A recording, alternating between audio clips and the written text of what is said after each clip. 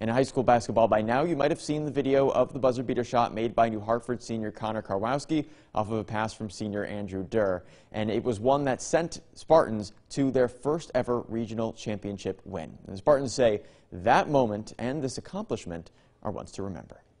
Just to get the ball up. I looked at the clock before Durr passed it to me. I saw like 2 seconds. I saw it coming to me and I was like, I'm just throwing it up. That's what I did. And it went in. I was shocked. I was like, no way that just went in.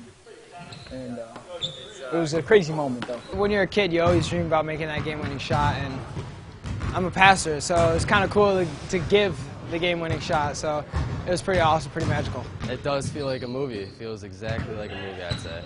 It feels great. It feels, like I said, playing with my friends, especially.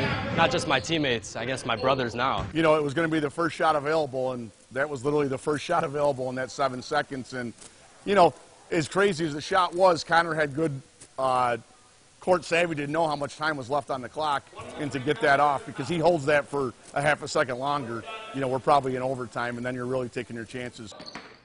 The basket that was made on the buzzer beater actually was posted today on Instagram on SportsCenter Next, which is SportsCenter's featuring of high school sports.